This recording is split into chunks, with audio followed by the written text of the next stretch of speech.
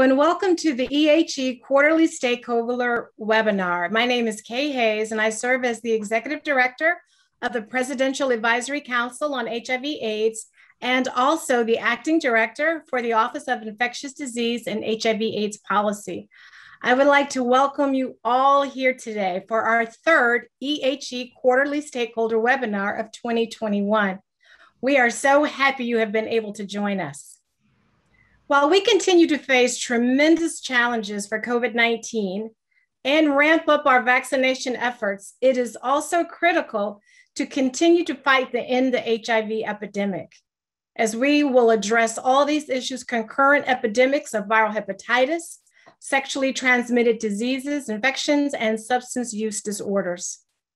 On today's webinar, we will focus our attention on harm reduction models, including Syringe Services Programs, or SSPs. SSPs are community-based prevention programs that can provide a range of services, and they provide a lifeline to those struggling with substance abuse. Comprehensive SSPs offer patients vaccinations and testing for diseases, referrals to treatment for substance use disorder and other diseases, such as viral hepatitis and HIV, and sterile injection equipment to prevent the transmission of infectious diseases. Today's webinar will provide insights from several speakers on ways to improve and scale up and use harm reduction models, including SSPs. There will be also an opportunity for questions and answer from community members and government officials. I would like to introduce our first speaker, Ms. Regina LaBelle, who serves as Deputy Director for the Office of National Drug Control Policy, referred to as ONDCP, and currently serving as Acting Director of National Drug Control Policy. As Acting Director, Ms. LaBelle leads a component of the Executive Office of the President, whose mission is to reduce substance use and its consequences by leading and coordinating the nation's national drug control strategy. Acting Director LaBelle was sworn in on the evening of Inauguration Day and is regarded as an expert in drug policy. Prior to joining ONDCP, Ms. LaBelle served as a distinguished scholar and program director of the Addiction and Public Policy Initiative at Georgetown University's Law Center's O'Neill Institute for National and Global Health Law. At the O'Neill Institute, Ms. LaBelle's work focused on the addiction epidemic, public health approaches to drug policy, and using the law to promote access to treatment and support recovery. Ms. LaBelle also founded and directed the Master of Science in Addiction Policy and Practice program at Georgetown University. During the Obama administration, Ms. LaBelle served as ONDCP Chief of Staff, where she oversaw the agency's efforts to address the opioid epidemic and other drug policy issues, including the implementation of the National Drug Control Strategy. Ms. LaBelle also served as legal counsel to Seattle Mayor Greg Nichols, providing legal and policy advice to the mayor on high-profile city initiatives. And from 1998 to 2005, Ms. LaBelle was an adjunct professor of policy and ethics at Seattle University's Institute for Policy Studies. Ms. LaBelle received her JD from Georgetown University Law Center and was an undergraduate degree from Boston College. She's an active member of the Washington State Bar. It is my pleasure and honor, and now I will turn the virtual mic, as they say, over to Ms. Regina LaBelle. Welcome. Thanks so much for that introduction. And I'm so appreciative to be here this afternoon to speak with all of you about your important work. I know that this audience has many well-informed members and includes advocates who've been working for many, many years to improve the health and safety of underserved communities, as well as the health of people who use drugs. So from the Office of National Drug Control Policy, I want to offer our support in your efforts to end the HIV epidemic, which we know has been linked with the overdose epidemic and injection drug use over the last several years. We have a shared responsibility to end both of these epidemics. CDC's overdose data that came out today reports more than 93,000 Americans died from a drug overdose in 2020. That's the highest number of overdose deaths ever recorded. In addition to this heartbreaking overdose death rates, HIV outbreaks are occurring in many parts of the country. This is often connected to the lack of availability of sterile syringes and the sharing of syringes among people who inject drugs. Overdose deaths and other consequences, such as HIV outbreaks, underscore the challenges that we face. And to meet those challenges, we have to make full use of the evidence-based tools we know can connect people to care and protect the health and safety of people who use drugs. You all know that harm reduction is well-researched and an effective way to reduce blood-borne disease. But community opposition and a lack of understanding of the benefits of syringe services programs often stand in the way of sound policies and practices, such as those offered by syringe services programs. Last month, I visited a Baltimore syringe program as part of our announcement about lifting the federal restrictions on the use of fentanyl test strips. At the program, I was so moved by the commitment of the staff to the health of every person who visited the site. Each person was treated with respect and dignity by the syringe program workers. And if you're treated with that type of respect and dignity, you're much more likely to return and ask for help. Every person who visits an SSP deserves respect.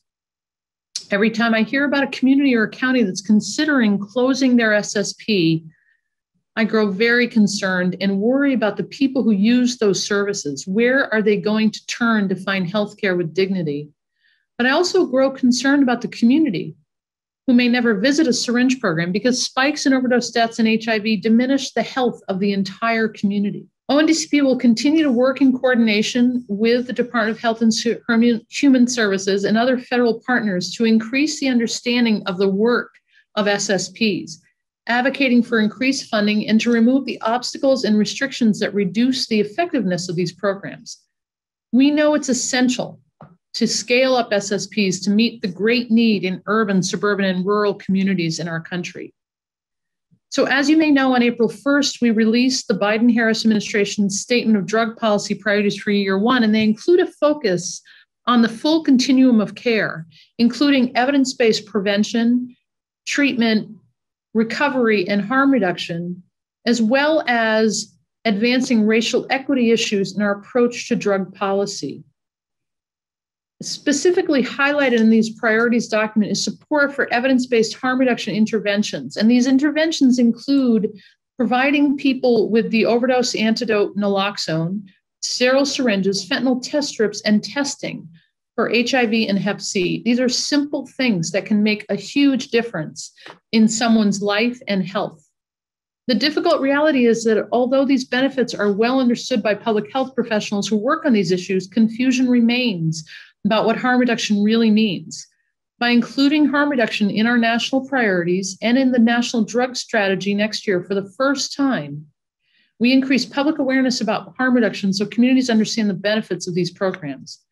ONDCP is already engaging with Congress to remove barriers to harm reduction services, including the ban on federal funds to purchase syringes. And as part of the American Rescue Plan, President Biden identified $30 million for harm reduction funding. This funding was historic for two reasons.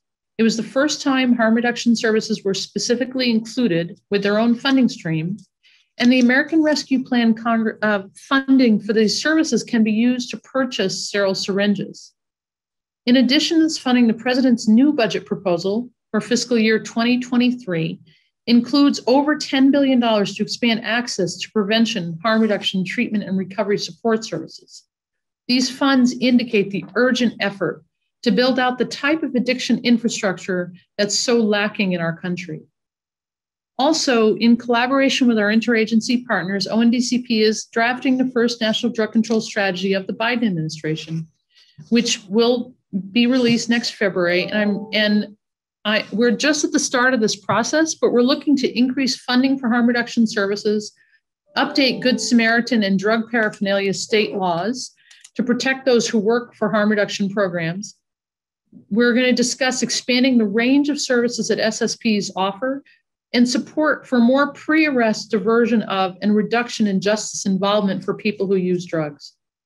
We're encouraged by the support and partnership we've already received from HHS, as well as from the Office of National AIDS Policy, and from stakeholders and voices from communities about the need for more attention, education, and funding for harm reduction.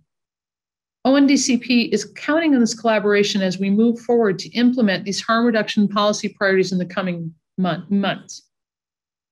So just last week, I had the honor of convening our interagency partners to discuss how we can work together to bend the curve of overdose deaths.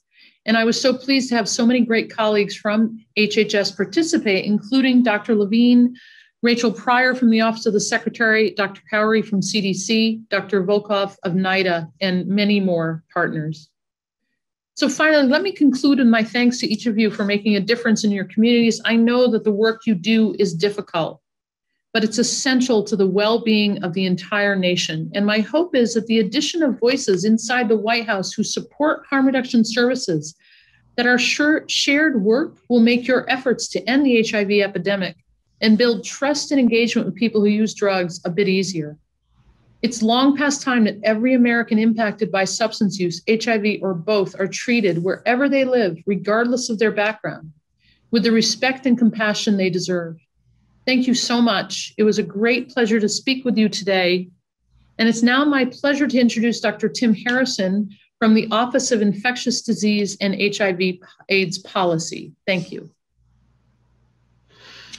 Thank you so much for those wonderful remarks from A.D. Hayes and A.D. LaBelle. As was said, I'm Tim Harrison, Deputy Director for Strategic Initiatives and Senior Policy Advisor in the Office of Infectious Disease and HIV/AIDS Policy. Next slide. Before we move on to our and continue this exciting conversation, I want to do some general housekeeping to continue. This webinar is audio only and is being recorded. If you have any technical issues, you can reach out to us via the webinar chat feature, and we will assist you in a timely manner. For specific questions about the webinar discussion, please use the Q&A icon at the bottom of the toolbar. We're pleased that so many of you have joined us for this learning and sharing opportunity. As a reminder, this webinar is not a press event. The objectives of today's webinar are on your screen. Next slide. We want to take a moment to acknowledge and OASH, and as well, I'm sure you are terribly excited to welcome our new leadership in the White House Office of National AIDS Policy, Mr. Harold Phillips. And he was very instrumental in actually helping put together today's wonderful webinar. And we really appreciate his service over here in OIDP for a couple of years, and really look forward to our collaboration with him in the White House Office of National AIDS Policy. Next slide. Let's continue. We have some wonderful speakers here. I'm going to briefly read their bios, and then we can jump right in. We have Dr. Radonna Chandler, who's Director of the AIDS Research Program in the Healing Community Study at the National Institute on Drug Abuse, part of the National Institutes of Health. As the AIDS Research Program Director, she is responsible for the development, planning, and coordination of high priority research on HIV, AIDS, and drug use within NIDA and across NIH institutes. As the Healing Community Study Director, she is responsible for collaborating on a multi-study addressing the opioid crisis in highly affected communities. Her areas of expertise include research with criminal justice populations, clinical trials, health services research, treatment adherence, and implementing evidence-based treatments. Dr. Chandler earned her PhD in psychology from the University of Kentucky and is a licensed psychologist. And as a clinician, she has treated those struggling with addiction, use disorder, and serious mental health issues. We also have Dr. Hansel Tukes, who is Associate Professor, Division of Infectious Diseases from the University of Miami Miller School of Medicine. Dr. Tukes joined the Faculty of Medicine after completing his residency in internal medicine at Jackson Memorial Hospital. He is the principal investigator of the University of Miami Harm Reduction Research Group, which houses the IDEA exchange, Miami's needle exchange program, the first of its kind in Florida. And last but not least, I should also mention at Jackson Memorial, one of the largest public hospitals in the nation, Dr. Toots works closely with patients living with HIV. He is an advocate for equal access to public health and has extensive experience working with low socioeconomic status patients and patients who use drugs. And then last but certainly not least, we have Robin Whitehead, representing Lives and Souls Missional Church and the Hub, an integrated care ministry in Atlanta, Georgia. Ms. Whitehead and team live out their vision daily, which is to transform ministry, minds, lives, and souls in order to influence communities and the world in which we live, work, play, learn, and worship.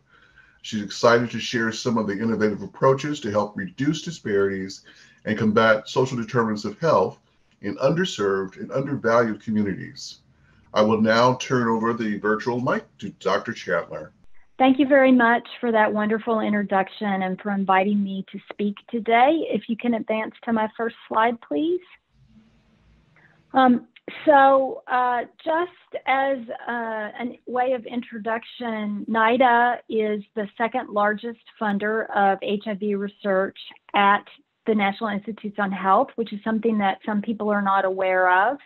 And that is a testament to the important role that substance use plays, both in addressing HIV from a prevention perspective, but also when we consider treating individuals who are living with HIV.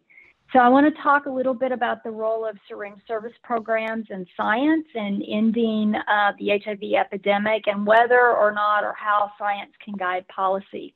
So I'll start out with a brief overview of the evidence base, then talk a little bit about what syringe service program coverage looks like in the United States, drawing on an example from the state of Kentucky, discussing a little bit about our NIDA research portfolio that is currently underway, and then some key takeaway messages. Next slide.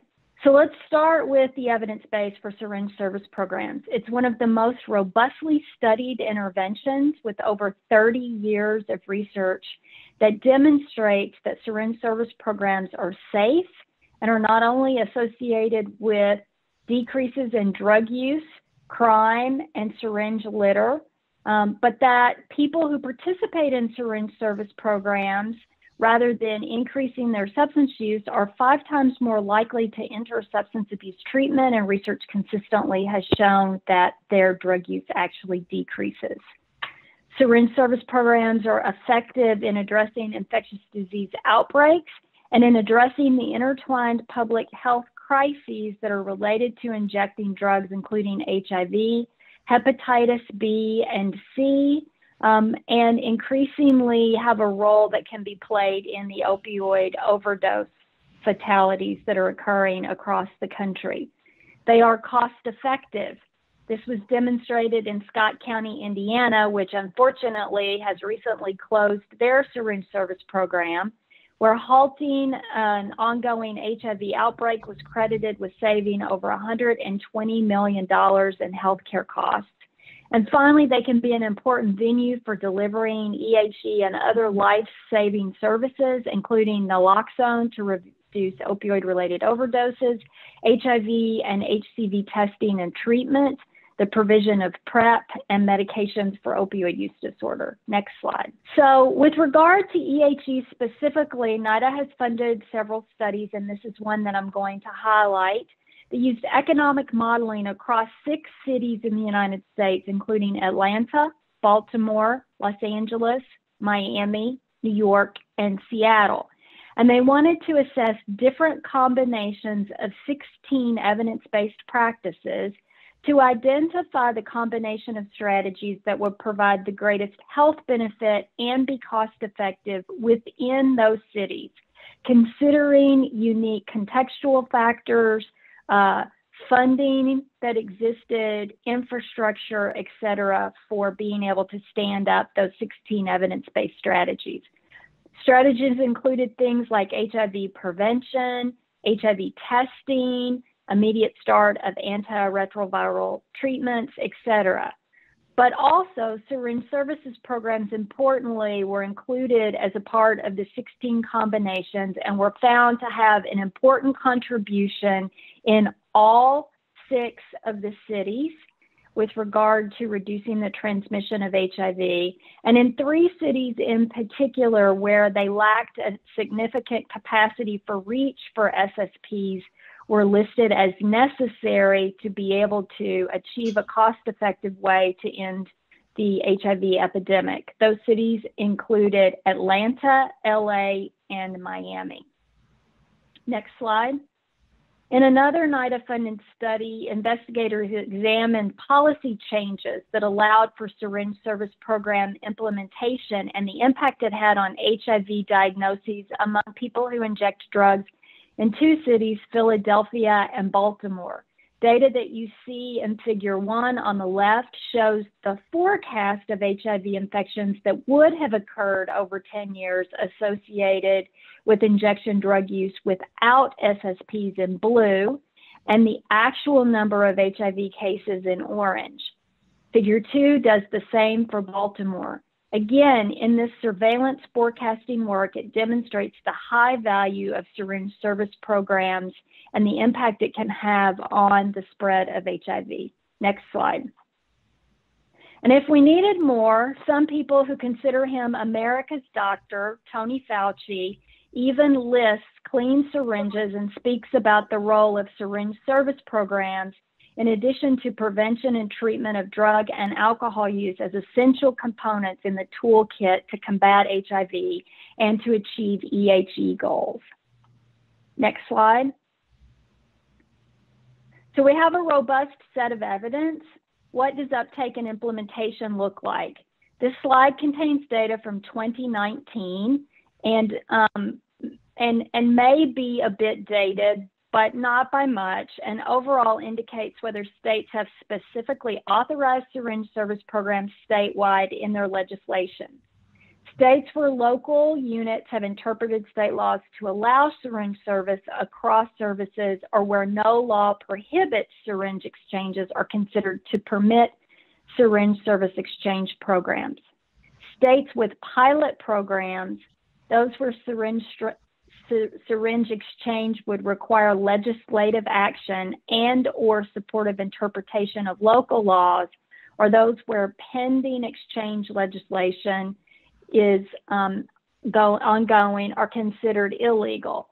State laws were gathered from HIV Prevention Justice Alliance and compared across current syringe exchange program legislation on state government websites to review the accuracy and update to status. So you can see that we still do not have full legality of syringe service programs across the country.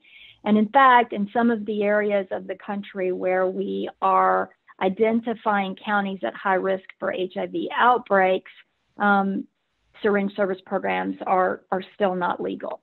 Next slide. So then this slide is from data in 2021 and looks at the total number of syringe exchange programs. And it's from the Directory of Syringe Service Programs, and it's aggregated by self-reporting to the North American Syringe Exchange Networks. It does not include programs that don't distribute syringes. And again, you can see that portions of the country really lack reach of syringe service programs where there's just not enough of them and where there's not enough to really make a demonstrated and significant impact. Next slide. And unfortunately, syringe service programs are currently under attack in many parts of our country. We've seen recent closures in Scott County, Indiana, which had actually opened a syringe service program a few years ago in response to an HIV outbreak. I received a news story yesterday about the closure of the Atlantic City Syringe Service Program, one of only 3 in the whole state of New Jersey. West Virginia has passed recent legislation that has put so many requirements and restrictions on syringe service programs that some of them are closing, and West Virginia is currently experiencing an HIV outbreak, and then in North Carolina and other parts of the country. Next slide. So this is just sort of a summary of data that shows in 2021, there are 21 fewer syringe service programs nationwide. West Virginia, the state that is consistently ranked highest in drug overdose deaths and is also experiencing an HIV outbreak, only has 12 syringe service programs available. Some have closed or are in the process of closing now, so they have seen declines and are expected to continue to see declines. There's 7 states that do not have any syringe service exchange programs available. And there is significant need, both because of the types of services that could be provided to reduce opioid-related overdose fatalities, like the provision of naloxone, and because of intersecting epidemics of opioid use, as well as HIV and Hep C. Next slide. So I wanted to highlight the Kentucky example for just a moment. So Kentucky provides an example of a state that recognized the intertwined public health crises of opioid use disorder, overdose fatalities, hepatitis C, and HIV, and they acted upon that.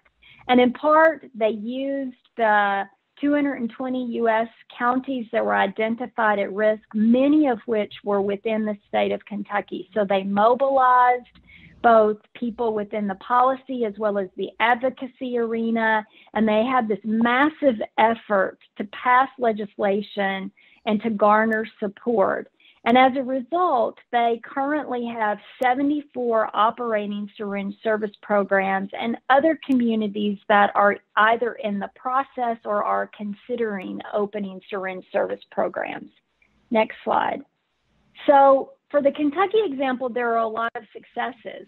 Legislation allowed public health departments to operate syringe service programs, but they did have to do that with the approval of the county boards of health, fiscal courts, and city councils. And so what that really meant was that state legislation was really important, but then that second part of coordination and approval at a local community level also is critical. And so today they have many syringe services programs operating across 63 counties. Next slide. But even in Kentucky, with all of their successes, there is tremendous amount of anxiety currently. Kentucky is one of the states participating in the Healing Community Study, and I interface with researchers, communities, and public health officials every single day. And as recently as yesterday, I was on a call with some of their public health officials, and they brought up again this anxiety that they are experiencing because of the pressure and the closure of syringe service programs over the past 6 months across the country. Scott County, Indiana is a specific example that they mentioned because it sits right across the river from Louisville, Kentucky, and Jefferson County. So they do have deep concerns. They're watching what's happening in states close to them in the same region, as well as in communities across the country, and are trying to really figure out how they can not only have levels and information available at the state level, but also within local communities to help them to be able to have a willingness for ongoing support for syringe service programs. Next slide. So NIDA continues to support a very robust portfolio of research around syringe service programs across many areas. Of course, there's great intersection in thinking about the role of SSPs and hepatitis C, as well as many other scientific areas. We have studies looking at feasibility and acceptability of delivering integrated services at Syringe Service Programs, and that can include everything from HIV to hepatitis C testing to the delivery of naloxone, to seeing if individuals would be willing to be referred to treatment, including medication for opioid use disorder. We've got research continuing to look at barriers and facilitators to Syringe Service Programs across diverse communities. Syringe Service Programs is a venue for telehealth to provide HIV treatment and medication for opioid use disorder. And then finally, the utilization of Syringe Service Programs as a way to provide information to people who inject drugs on PrEP and to be able to try to connect them to PrEP. Next slide. So a few key takeaways for me as I've been thinking about this and put together this presentation, and that I want to pass along to you all. First of all, Syringe Service Programs are effective in reducing HIV and other bloodborne infections. They are a really important part of all EHE efforts. However, it's really clear that scientific evidence is only one piece of the puzzle and only one piece of what is needed to be able to see them implemented and, very importantly, sustained over time. Policy really matters. It matters not only at a federal and state level, but it also matters at local levels, because many of these closures that we are seeing in New Jersey and Scott County, Indiana, as an example, are occurring at the local municipal level and not at the larger state level. Federal and state support for SSPs is important, and local advocacy is absolutely essential. And efforts to build additional evidence could benefit from really partnering with communities to help understand their unique needs, barriers, successes, and what type of evidence they need to be able to continue to get the support that they need. And federal, state, and local partnerships between HIV and addiction researchers, providers of treatment, and advocates are really important to supporting Syringe Service Programs as a part of ending the HIV epidemic. Thank you very much. So I am Hansel Tooks, and I am going to speak to you about teleharm reduction and mobile syringe services in Miami, Florida. Next slide, please. So we all know that the US South is disproportionately impacted by HIV, and Miami-Dade County ranks #1 in new HIV infections.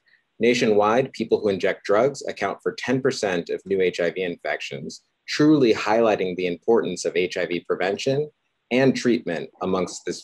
And like Dr. Chandler mentioned, HIV outbreaks in people who inject drugs continue unmitigated in this country. Our go-to evidence-based preventative intervention for HIV, hepatitis C, and injection-related injuries amongst people who inject drugs are Syringe Services Programs. Syringe Services Programs are community-based programs grounded in harm reduction, a philosophy that respects the autonomy of people who inject drugs and meets them where they are. At their foundation, they provide access to sterile injection equipment and disposal of used syringes. But we have seen today with the devastating news on the US overdose crisis that there were 93,000 preventable deaths last year, a 30% increase for 2020. So in the US overdose crisis, Syringe Services Programs have expanded to naloxone distribution, in addition to HIV and Hep C testing, vaccination, as well as wound care. Syringe Services Programs are expressly identified in ending the HIV epidemic as a cornerstone of the prevent pillar, but I would like to show you how they can be leveraged for the other pillars of diagnose, treat, and respond. And decades of evidence have highlighted the effectiveness of these programs for primary HIV prevention. And SSPs have truly become a home base for people who inject drugs. However, prior to 2016, SSPs were expressly prohibited by law in the state of Florida. So bringing evidence-based prevention to Florida. So this is a figure from a recent paper that I published in Academic Medicine that shows a decade of my life, but I had the privilege of spearheading the 10-year journey to bring SSPs to my home state. And this is no simple task because the political climate is definitely complex. There were 2 key translational studies that showed significant need for these programs, primarily in Miami-Dade County.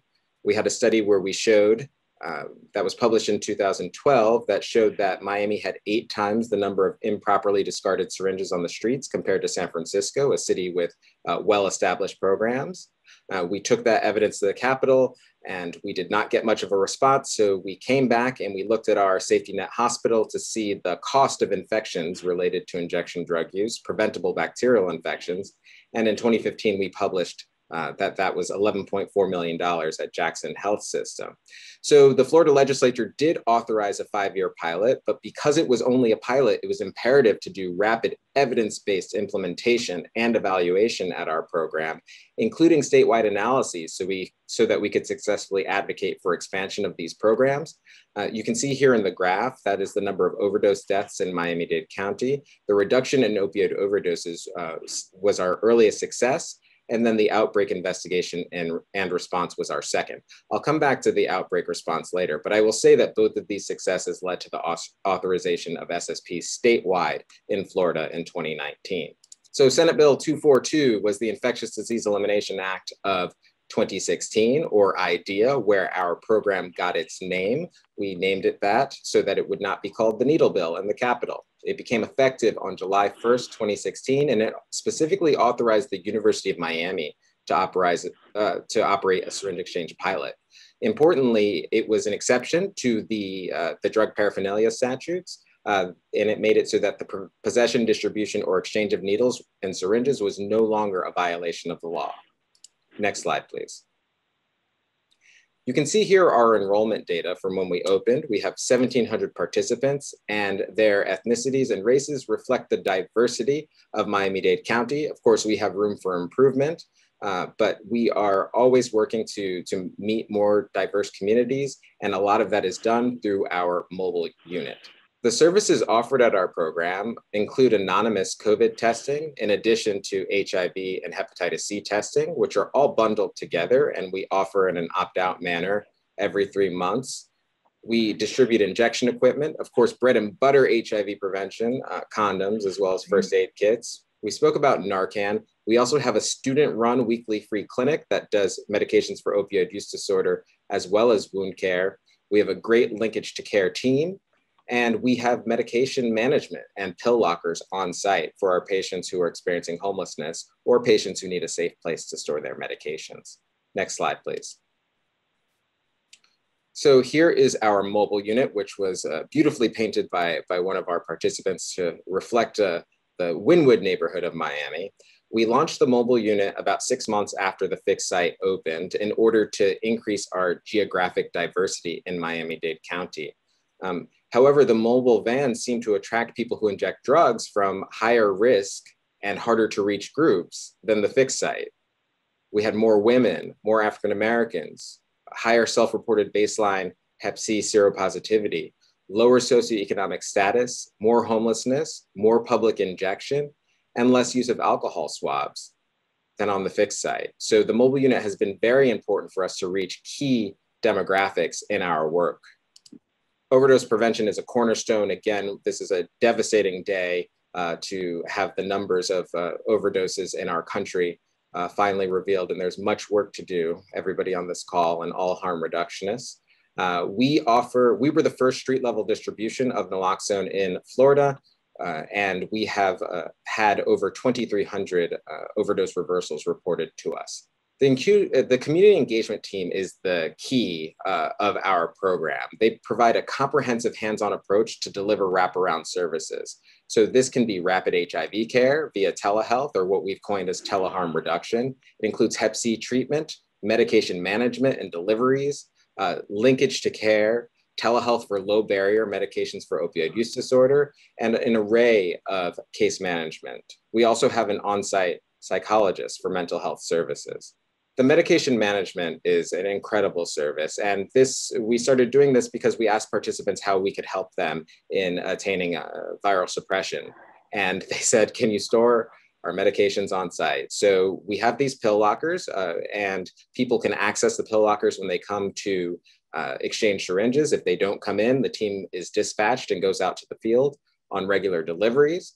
And it allows for continued engagement and evaluation of participant needs. We truly bring the medications to our participants. So I said I would get back to responding to the Miami outbreak, and this is really showing you how SSPs can be used for diagnosis and treatment, the other pillars of EHE. So if you look at this slide here, X's, there are 7 participants here, and the X's are when the participants last tested HIV negative. Their red dot is a reactive test, and the blue dot is when they became virally suppressed. So after implementing our new testing infrastructure, which is opt-out, we identified these 7 acute seroconversions. The average time of linkage to care was 20 days, and the average time from linkage to care to viral suppression was 50 days, so 70 days overall. But we had to create a pathway to HIV care for people who are experiencing homelessness and injecting fentanyl and stimulants. We forged a very strong partnership with the Department of Health, and this was a seismic shift because they had opposed our SSP legislation in the Capitol. But through our strong partnership, all of our participants who were had acute infections in the investigation were able to achieve viral suppression. And importantly, we asked people how we could help. And that's how we learned about the desire to bring HIV care out of the clinic and to the streets, including medication delivery. We've always used a community-based participatory research approach to the development of teleharm reduction, and we always place people who inject drugs at the center.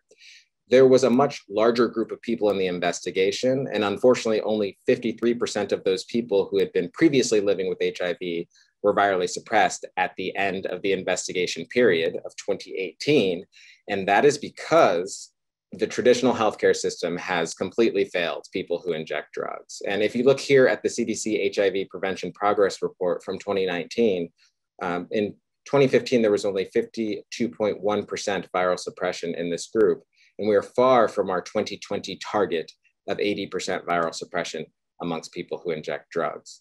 So what barriers exist to viral suppression in people who inject drugs? So if we adapt Merrill Singer's syndemic theory, you can see at the center, we have the syndemic health problems of mental health and stigma, substance use disorder, HIV, but the tremendous psychosocial and structural burden has all been exacerbated by COVID-19. So racism, loneliness, lack of transportation, why we go to people, poverty, social isolation, pandemic-related stress. One bright spot in the pandemic has been the shift to the telehealth delivery of services. But even though COVID accelerated the use of telehealth, we had been planning on implementing teleharm reduction since the EHE was launched. We won implementation science planning grants through our Center for AIDS Research and CHARMS AIDS Research Center, and we conducted stakeholder focus groups with decision makers in order to forge a same-day pathway to HIV care for people who inject drugs. We also conducted in-depth interviews with our participants to ascertain the acceptability and feasibility, and then we implemented our telehealth protocols. We chose telehealth because it's supported by the Infectious Disease Society of America, and it is grounded in evidence. And an innovative approach rooted in harm reduction is urgently needed for people who inject drugs. We need to take healthcare out of the traditional healthcare system and to the people, but we must overcome the digital divide, so we must innovate. So what is teleharm reduction? It's bringing care to people who inject drugs through technology. Meet people where they're at, on their terms, respect their autonomy, and there are decades of evidence of this approach for primary HIV prevention. This is telehealth enhanced, on-demand services, basically concierge medicine for people who inject drugs, low barrier access to antiretrovirals, medications for opioid use disorder, and hepatitis C treatment. There's mobile phlebotomy so that people can have their labs drawn in the field. There's ongoing harm reduction counseling and medication management. There's also telehealth, mental health, and substance use disorder services. And all of these services are delivered via an SSP, via our mobile unit, integrated with the provision of evidence-based naloxone and injection equipment. So next slide, please. So just to hammer it home, the patient is at the center. The peer harm reduction counselor brings the iPad to the patient where he's at and connects him with a physician or psychologist. The physician can prescribe medications, antiretrovirals, meds for opioid use disorder, or HCV cure, which are delivered to the patient with core harm reduction supplies, syringes and naloxone. And there's ongoing motivational interviewing through these processes. It completely sets aside the traditional healthcare system and meets people who inject drugs where they are. And we've seen early success piloting this infrastructure at our program. Next slide, please. The pandemic provided us a natural pilot. So we were able to conduct 43 Ryan White case management teleharm reduction visits. And of course, it's important, you must enroll in Ryan White so that the medical care can be paid for, as well as ADAP enrollment for antiretrovirals. All 43 patients had physician visits with me, and all 43 initiated antiretrovirals on site at the SSP, whether that be on the mobile unit, in a homeless encampment, in a participant's home, where they are. And 33 of these patients are currently undetectable. So we are able to report 80% viral suppression in our pilot program. This was done through 146 HIV care visits, 600 medication drops in the field. We can also do it for medications for opioid use disorder. With the relaxing of the DEA rules, we were able to conduct 80 visits for meds for opioid use disorder via telehealth. I hope those rules remain in place. And our next goal is to integrate all of these specialty pathways of HIV care, medications for opioid use disorder, and hepatitis C treatment through teleharm reduction. Next slide, please. So what we're doing at IDEA is we're really trying to transform the way we practice medicine. We're trying to lay the foundation for an enhanced model of care for people who inject drugs to become virally suppressed. We want to transform the way people who inject drugs access healthcare and forge a path towards ending the HIV epidemic in this high priority community. Most importantly, we must overcome marginalization and stigma by meeting people who inject drugs where they're at. And with that, I would like to turn it over and introduce Robin Whitehead. Good afternoon, and thank you. Again, I'm Robin Whitehead with Lives and Souls Missional Church, and I'm standing in the gap on behalf of Reverend William Francis, who had an emergency change in schedules today, but it was very important that we wanted to keep this agenda and share our information. Next slide, please. The vision of Lives and Souls Missional Church is to transform ministry, minds, lives, and souls in order to influence communities in the world in which we live, learn, work, play, and worship. We have a H3 model, which is to provide help, restore hope, allow hearts to heal. And in doing so, by providing help, we extend food services, clothing pantries, coordinate health screenings, syringe exchange, and condom distribution. In restoring hope, we recognize it is about building up people. And we agree that data is important. However, we want to help prevent the data that is collected. And in doing so, we want to meet the people where they are, which was just shared by the previous speaker. We allow hearts to heal. We offer support groups and set up a healing environment for those who we come in contact and engage with. We all have experienced trauma-informed care, but we want to move beyond that to healing-centered care. We recognize that we can help with trauma-informed care. People are helping the individuals, but we want to be able to help the generations.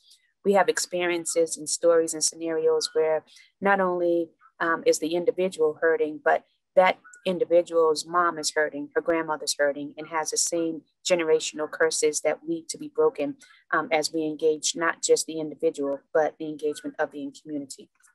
Faith-based communities and community-based organizations are often recognized and known for their food pantry, clothes closets, health fairs, and even rental assistance.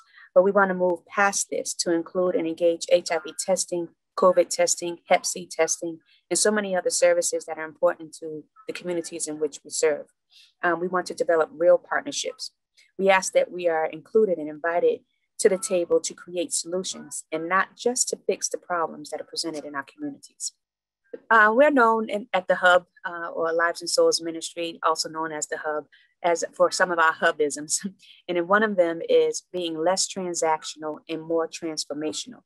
As mentioned in the previous slide, during the COVID rollout, it would probably have been more beneficial for us to share shared the information prior to it going public for how they were going to roll out the initiatives for COVID here in the Atlanta area as well as across the nation. We should be aware, and I'm saying we, the faith-based community, should be aware of public service announcements prior to them being disseminated to community. So before they hit the broadcasts on the radios or televisions or even billboards, inviting us to be at the table to look at the messaging and the information that's shared in that would be very helpful and informative and informational to us. In addition, here in Atlanta, we have a HOPE initiative, which is the HIV Outreach and Prevention Initiative. We are partnering with local congregations to train on how to end the HIV epidemic. This would have been beneficial and can still be beneficial for COVID and other social determinants and disparities that are impacting our communities. At the Hub, through Lives and Souls Missional Church, we recognize that there's a seat for everyone at our table. Some of our community tables include homeless individuals, persons with mental health, persons dealing with substance issues and poverty, those who are active or former sex workers, same gender loving. So we are inclusive of the LGBTQ community members, multicultural, multiracial, and multi-generational individuals. We have a saying here that at the church, what you see is what you get, and that's what makes us the church. There's a seat for anyone at the table, and we're also reminded, as such were some of us. So it's important that we make a seat for everyone, and not just those who have the degrees, have the education, have the know-how, but those who have life experience to be able to make the shift and pivot in the direction in which we want to move and occupy and engage the faith community. Next slide. Our goal at the Hub is to establish healthy communities by collaborating, partnering, referring, and making supportive referrals with like-minded organizations. Some of our wraparound support services include health and wellness screenings, mental and behavioral health, case management and linkage to care, workforce development or job readiness, housing, financial literacy for credit and debt, transportation assistance, GED, and even college prep. We outsource some of these services as well as have them in-house. And again, collaboration and partnership is key. Everything moves at the speed of relationships. So it's important that we have strong collaborations and partnerships so that when we are looking to identify and offer these support and wraparound services to individuals that are in our care, that we are building and moving at the speed of a relationship. We have specific targeted outreach, and it is conducted at more than 9 locations in the Atlanta metropolitan area, which includes some of our urban and rural areas, as well as outside of Atlanta and even beyond the Georgia state limits. We've been invited to go into other southern states as well, and we're expanding our MDNA throughout the Southeast. Again, as a hubism, the MDNA is another form of missional DNA. Though the Hub and Lives and Souls Ministry is a church without walls, we are currently looking for a warehouse to transform into the Hub's ORC, or our Outreach Resource Center. During the 2020 year and high impact of COVID, we disseminated more than 75,000 meals in the community last year. And in 2021, up until May, we have already distributed 30,000 meals with a count of 1,500 per week. And these are meals that are going into the community at hotel shelters, extended stay, and even senior meal deliveries. With the new building, we would like to be able to open up a thrift store and a co-op, but also be able to have on-site services that are on our schedule, because we do recognize that services are based upon the hours of operations at local community-based organizations, health departments, and so on. So we want to be able to make sure that we have something that meets the needs of the individuals and the communities that we serve by having non-practical office hours. Next slide, please. Lives and Souls Missional Church is a ministry that is not just communion oriented, but we have communion as well as condoms. We distribute condoms in the community as well as syringe exchange. We had partnered with DeKalb County Board of Health to receive clean needles for our outreach efforts when we're doing needle exchange programs, and has been very successful. We bring the dirty needles that we've collected out in the community during outreach events back to DeKalb County for their disposal, and receive clean needles that we can share with individuals at any given time during any outreach activity or event. We also receive condoms from the Georgia Department of Public Health for distribution, and those are on an ongoing basis. And I do not have the number in regards to quantity at this time, but it's very successful, and I can say that it's in the thousands for both syringe exchange and condom distributions. It's important that we keep the motto that we want to not only save lives, but save souls. Next slide. Some of our community events, Walk With Me.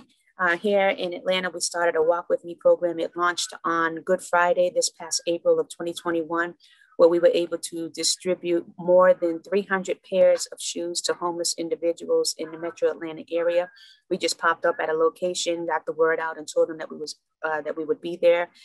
Had some music, a DJ, and drew the attention of individuals in the community, and they started bringing in others. And again, we distributed more than 300 pairs of shoes to homeless individuals on that day. And those were shoes for children, women, and men. And we were located just outside of a very large, well-known homeless shelter in the downtown Atlanta area.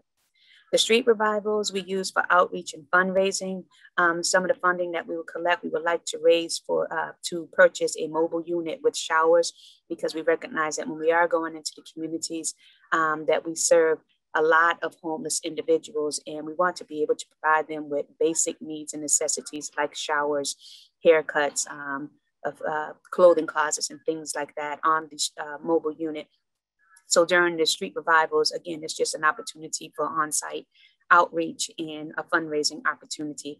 Like in church, when you pass the plate or pass the bucket, we want to be able to receive on-site donations as well. And then during the gatherings, again, it's another pop-up service, and it's an opportunity for us to go to places that we haven't gone to in the past or that we don't normally frequent, so that we can assess the needs of that particular community and recognize the frequency or the returnability for us to be able to go back to that location and engage with the community and those that we may have encountered during a pop-up session. Next slide, please. And everyone wants a return on their investment. Our testing events have yielded double-digit positivity rates in the past years of service. Last year, we were able to serve over 75,000 meals to those living with HIV, those experiencing homelessness, and seniors. And again, this was during COVID. We partnered to provide accommodations to 100 homeless individuals, again during COVID, and countless other testimonies. I keep repeating again during COVID, because there were so many community-based organizations or services that were halted due to the pandemic. But yet, faith-based communities are still looking for the church or local congregations for their needs to assist and support them during their times of hardship. So when we're going out into the community and being able to provide assistance, it's very important that we do not operate on business hours or during the normal, time of activities and services, but making sure that we are out there in the community and not allowing anything to stop our efforts and outreach. We cannot say to someone that we're closed today or come back tomorrow, because we never know if that person is going to be able to make it to us tomorrow. And if they had enough courage to come to us for the help and assistance at that particular time, we want to be able to really roll up our sleeves and help them at that given moment. One of the things that I was hearing a lot about in previous speakers, I wanted to make sure I point out that the faith-based approach is definitely about collaboration, partnership, outreach, and linkage. We can't expect congregations or churches to do it all, but we all have to be able to make the referral, make the linkage, and make the connections to those who are currently doing the work. So I don't have any information about the average time for linkage, but I will say that at any given moment, we within 24 hours connect individuals who have needs or expressed requests to us to local services. And then we expect those collaborating partners or persons who are receiving the funding to do the work to do just exactly what they are funded to do. Next slide. And again, we cannot say enough about or stress enough about the importance of collaboration. We collaborate with on the federal level, state level, local with our health departments, with local aid service organizations, community-based organizations, churches of various denominations, and the like. The faith community lacks partnership. Oftentimes, many who are in the community doing the work, they're looking for numbers, but not necessarily willing to share the funding. Faith-based organizations don't receive the funding to do the work, but we are constantly out there providing services 24 hours a day. So a real partnership is not just us sharing the numbers or giving a organization or a program a place to do the work, but really being a partner and sharing the funding that comes along with so that we can sustain the services. So after the research is completed, that we can continue with the programming. Next slide. And finally, there was a testimony or story that we wanted to share that we learned from one of our young ladies that we encountered. We actually ran across Brenda behind a Waffle House here in Atlanta. She was in a bad relationship. In fact, her boyfriend was her pimp. She was an active drug user and an active sex worker. So we went back just to see, we knew that she was back there and approached her one evening just to see if she was okay, if we could help her with anything, to provide her with any resources, to offer her prayer. And it allowed us an opportunity. She accepted that, and we connected her to a substance abuse program here in the Atlanta area. After she successfully completed the program, she was able to identify and stabilize an apartment, as well as purchase a small vehicle. Everyone knows that here in Atlanta, in order to be successful, in order to get around, you have to have a car. But after I say all that to say that she was very successful. In fact, that she received some dental services that we didn't even recognize her the next time that we had come across Brenda at a local park. She had a pretty smile, her hair had grown out and had even changed colors. But she had explained to us that it was because of us stopping, just engaging in a conversation and offering her to help. In fact, when one of the guys who we were with had approached her behind that Waffle House, she was ready to perform anything necessary to make a few dollars. And she was embarrassed about that, but she allowed us to continue to share what we were there for, to offer and what we were there to do. And because she was willing to hear us, and because we were willing to take the step to go into the hedges behind the Waffle House and be on the dark highways here in the streets of Atlanta, we were able to save her life and save her soul. She's very thankful and appreciative of what we've done and the turnaround that she has made. She's no longer an active sex worker. She's no longer engaged in drugs, and has gotten her life cleaned up, and again, is able to sustain her own apartment and drive back and forth to work with a pretty smile. It's a short story, but it's a true story in regards to the impact that we can make if we just go and do what we are called to do. And we can't say that it's past 5 o'clock, it's after 6, but it's where will I go? When will I go? And what is it that we are called to do? So with that, I thank you for allowing us to share what we're doing in the faith community and how we can continue to expand these services, events, and activities. And at this time, I'm going to turn it back over to Tim Harrison, who we've already heard from earlier today. So there's no introduction needed. Thank you. Great. Thank you, Ms. Whitehead, for a very inspirational discussion and a wonderful presentation. And really appreciate you coming on board and stepping up in place of Pastor Francis on short notice. And a special thanks to Drs. Tooks and Chandler for your wonderful presentations. Lots to chew on, and I'm sure many of our participants in the audience would have some questions for you shortly. Before we pivot to the Q&A section, I just want to make a few words of updates from the perspective of the Office of the Assistant Secretary for Health. I'll be very brief, and then we can get into the Q&A. And it's a good segue in thinking about the conversations we just had. Last month, as many of you know, we marked 40 years of the HIV epidemic, and after decades of progress, we are reminded that our work is not yet finished. And today's discussion around harm reduction and SSPs is a big piece of that work that is not yet finished. We must reflect, recommit, re-energize, and re-engage our HIV workforce, which includes empowering researchers, scientists, and healthcare providers to ensure equitable access to prevention, care, and treatment in every community. And in this instance, I would also include our faith communities. We are reminded of the goal of ending the HIV epidemic is a whole of society approach. And today we have listened to representatives from the federal government, from public hospitals, and from our faith communities. And so I really appreciate listening to this conversation. The ending the HIV epidemic in the U.S. remains a priority for the Biden-Harris administration.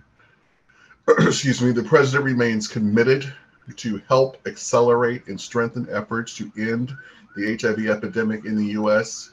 Federal, state, and local ending the HIV epidemic implementing agencies have faced the challenge of continuing critical HIV operations while responding to the emerging needs resulting from COVID. Next slide. OIDP, within the Office of the Assistant Secretary, is excited to renew its partnership with the newly reconstituted Office of National AIDS Policy and its Director, Harold Phillips. Specifically, OIDP, along with our other federal partners, will work with ONAP on its request for a revised HIV plan. HHS will continue the important work begun under the End of the HIV Epidemic Initiative, looking at this inflection point and the opportunities to tweak, modify, or improve upon our efforts. And this may include working more closely or differently with our federal and local partners, and some real assessments of the progress that is needed in all facets. Next slide, please. The Ready, Set, Prep program, many of you are familiar with, has observed a steady increase in enrollment of up to 4 times the number of participants since October 2020. Additionally, we also noted that there has been an 18% increase in unique patients using the program.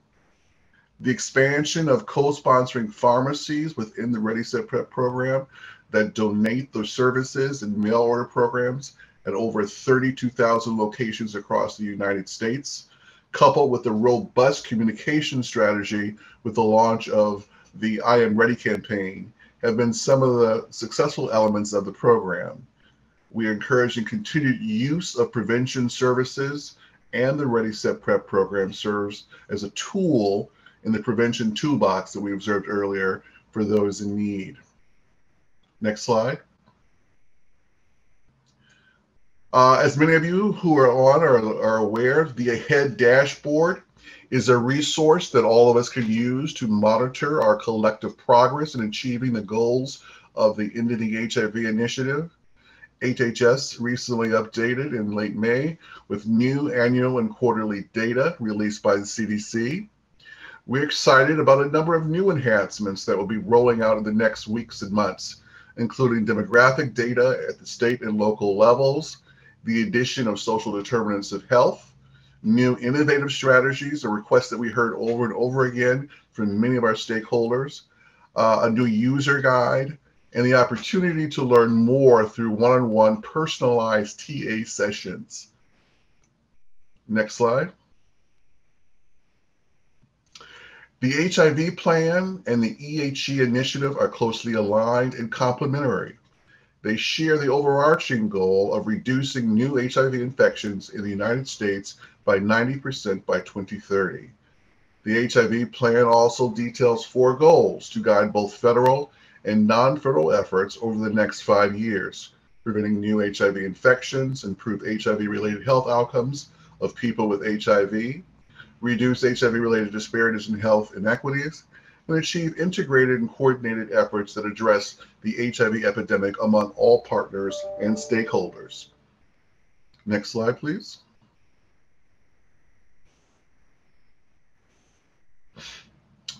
I wanted to bring this to your attention as an important piece as we move forward, keeping in mind back in March 2021, President Biden announced the Centers for Medicare and Medicaid Services, CMS, is extending access to the special enrollment period until August 15th. Help spread the word, as this will provide new and current enrollees an additional 3 months to enroll or reevaluate their coverage needs, with increased tax credits available to reduce premiums. And there's the visit www.healthcare.gov, and their phone number there is listed as well. And you can receive free educational materials at the marketplace. And now, with the brief updates, I'd like to turn this over to Marissa Robinson, who will help take us through our Q&A. Thank you so much, Tim, and a huge virtual round of applause to all of our presenters. Today's conversation has been so well thought out and I think well executed. And I just want to say congratulations to everybody on a great session. To start us off, I'm going to open the floor. There's several questions, and I'm just going to go ahead and preface that we won't be able to get to everyone's question today with the limited amount of time that we have left in the webinar. But some of the questions we will make sure that the panelists get. And so I just wanted to make that claim. So first things first, we had Yolanda. She asked a question about what are the businesses most affected by the presence of an SSP? And I'm going to open that up to our non-federal partners to give us a feedback on what businesses are most affected by the presence of an SSP. Can you repeat that question, please? Sure. What are the businesses most affected by the presence of an SSP? I can answer this question. This is Hansel Tooks. I can answer. So, I'm not trying to make a joke here, but the business that's most affected is the underground sale of syringes. And I would piggyback on that. I was going to actually say that I think that it's a matter of not being able to, to be able to have just an exchange, a clean needle exchange, as opposed to the constant rotation of dirty needles. So we're making sure that we're not putting anyone out of business because we don't have any competitors. But it's definitely something in regards to having an opportunity to give the clean needles when we're doing outreach. Thank you both for that. The next question from Barbara is there a directory or website states can access to identify SSPs in their area? And I'll open that up to the group if anyone knows of any information.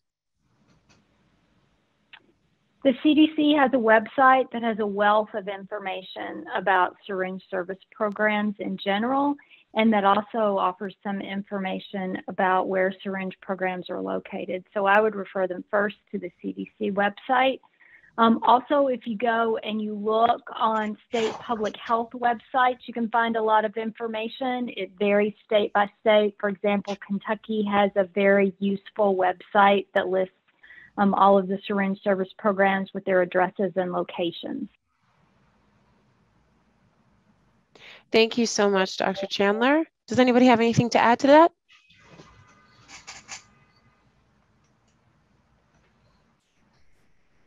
Okay, moving right along. And I think some individuals are also dropping things in the chat box. So definitely keep monitoring that as well. We will make sure that those become available to the group. I believe National Harm Reduction Coalition has a map of locations, is what one of the participants said. So thank you for that. The next question is from Laura. It's what is the best email to use if participants have questions about Ready Set Prep, such as finding out which pharmacies are participating at the state level? Good question. I guess I could provide my email, or someone in our office. We can certainly provide that.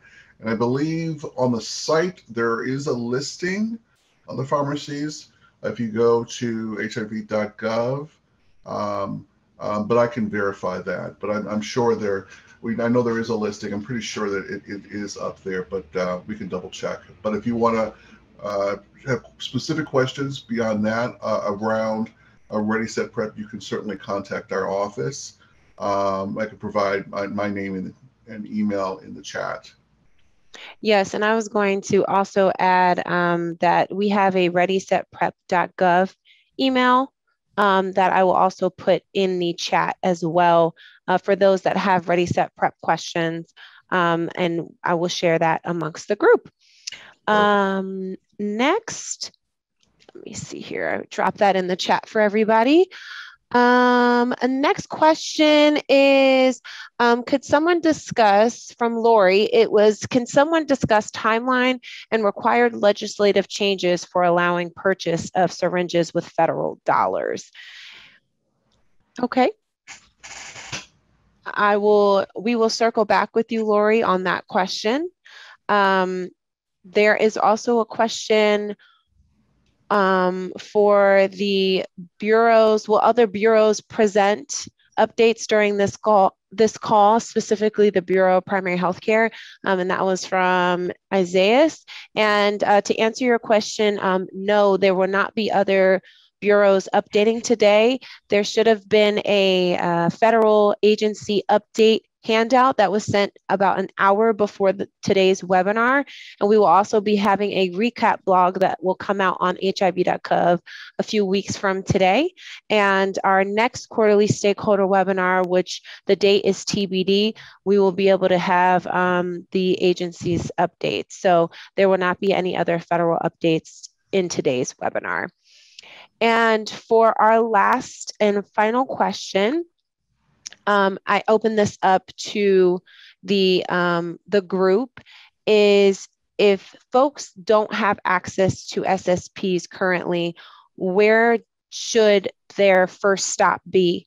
And I'll open this to all of our panelists. Robin, would you like to go first? Actually, we just started with our local health departments, with the County Board of Health, as I mentioned, with DeKalb County. We have also reached out to Gwinnett County and Fulton County to receive syringes, but we do most of the work in DeKalb. So an ongoing collaboration with DeKalb County Board of Health has been successful. And again, because the church is not in the business of needle exchange, just that relationship and building those partnerships, but them seeing the events and the outreach that we're doing in the community, they were more than happy to educate us and give us the information that's needed when we're doing the exchanges, as well as provide them with a linkage for those individuals that we may encounter to refer them back to the DeKalb County Board of Health. Thank you, Robin. Dr. Tukes, do you have anything to add to that? Or Dr. Chandler? I think in some jurisdictions, their pharmacy purchase of syringes is allowed.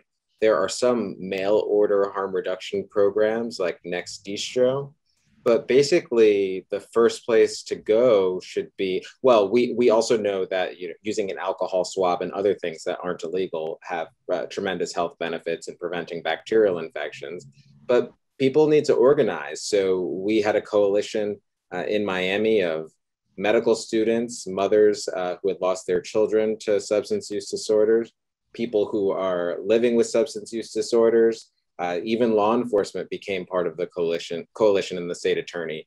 You need to organize and get together and head to the Capitol and advocate for what is right. And with time and tenacity, syringe exchange will become a reality in your jurisdiction. Thank you so much. And I just wanted to also add that there has been a new pot of money, about $30 million under the American Recovery Plan, which allows the purchase of syringes using federal funds. The House proposes to lift the ban on syringes, but we're still waiting for this year's budget process to completely play out. So more will be forthcoming, and just keep your eyes out for that. And Dr. Chandler, did you have anything to add before I pivot back to Tim to close out the session? No, I was just going to say one thing important in thinking about where syringes might be available outside of syringe service programs is whether or not the state allows the distribution of syringes. And if they do, as Dr. Toops pointed out, pharmacies do that in some instances and are a good place. But if your state laws are very prohibitive, then it can be really complicated to be able to do that within the state where an individual resides. Thank you, Dr. Chandler. And thank you, everybody who submitted questions. We have noted all of the questions that were in the question and answer box and those that were in the chat function. So we will be able to collaborate on those and get those back out to our presenters. So I will say next slide and turn it back over to Tim for closing remarks. Thanks. Thank you, Marissa. And really a special thanks to our speakers, Dr. Chandler, excuse me, Dr. Toops, and Ms. Whitehead for their presentations today.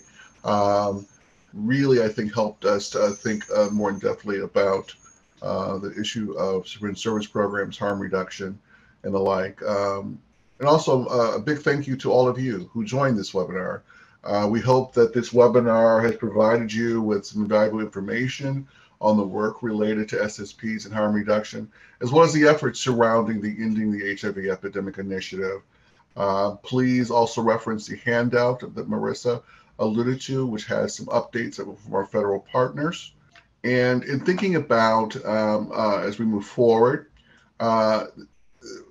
this has been a rich discussion with lots of information. Syringe service programs are a key component of a comprehensive strategy to combat the nation's opioid crisis and prevent the transmission of infectious diseases through injection drug use.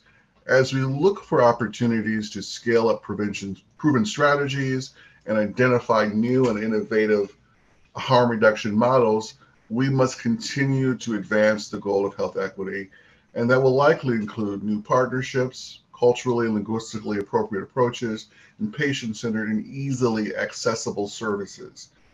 Ending HIV in America must be, as we are reminded, a whole of society collaborative effort, and that's why SSPs must be a key component of EHE. And here, again, please be sure to visit our Awareness Day pages on hiv.gov, where you can find shareable resources from across the federal government, including graphics, logo, fact sheets, videos, and more. Please note the 2021 National HIV Observances listed here, and you can go to www.hiv.gov in the events section, and you will similarly find a page per observance with reusable resources specific to each observance. Thanks again for joining us. We look forward to engaging you in the future, and we hope to see you at our next webinar. This is the conclusion of today's webinar. Please have a great afternoon.